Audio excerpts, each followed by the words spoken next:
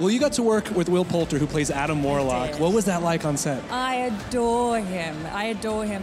And actually, I don't think I've ever laughed so much on a set in my whole life. He's very, very, very funny. He's right up there somewhere. And he's gonna get a big head. But no, but I just adored him, and it was so funny because we are dressed in these like very, very tight costumes. So laughing is sort of like, it's extremely, you know, and I was kind of bent over and I was snapping things and things were popping because I was, yeah, just laughing a lot.